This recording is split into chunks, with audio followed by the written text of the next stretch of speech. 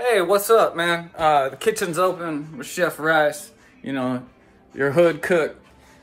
We had a good first episode yesterday for Christmas. I was a little intoxicated, but I made some breakfast and some coffee. I'm going to show you how to make a cheap latte right quick. Because support your local businesses. Q-Dot, man, Quincy, man, you're doing your thing. I don't like Starbucks, you know, even though I'm from Seattle. I did have to buy a Starbucks product just because it was delicious and easy, and I was hungover. But this is how you do it. First, this is my shit right here if you have to drink coffee. Folgers. I know it's ghetto. I know it ain't that delicious, but we're going to make it that way. You heard? So, both my guests spent the night here because you want to be sure that if you have people over for anything, don't let them drink and drive. I don't care if you got to crash in my room or crash in the guest room or crash on the couch. I'll sleep on the couch. No drinking and driving.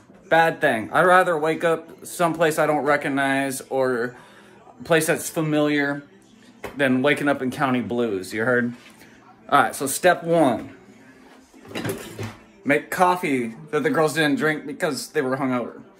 So you just do that with the Mr. Coffee. It's like a Foreman grill. You gotta have one. You heard? Okay. You add a cup of coffee with the Folgers. And then about a quarter to a half a scoop of protein.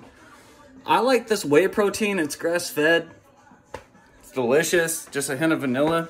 And like I said, I did have to buy the Starbucks stuff, but I mean, you can use French vanilla, you can use caramel, you can use whatever you want. But this is the toffee nut latte creamer.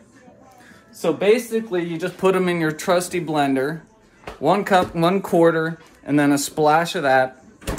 Then you just hit start, and you're good, man. It looks like a ghetto latte, and it doesn't taste like it's ghetto. But like literally, you save like $9 just by making this at home. So that's that. And then I'm gonna get back to you with the breakfast I made that the girls didn't eat because they're too hungover. Peace.